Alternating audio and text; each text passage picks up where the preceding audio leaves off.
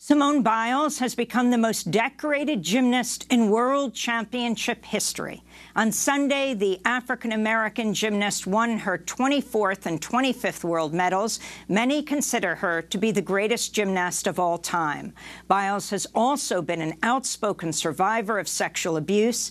In August, she called out USA Gymnastics for failing to protect young athletes from Dr. Larry Nassar, the former team doctor who was sentenced to up to 175 years in prison for sexually assaulting and abusing more than 160 young female athletes. Biles is a survivor of Dr. Nassar's abuse.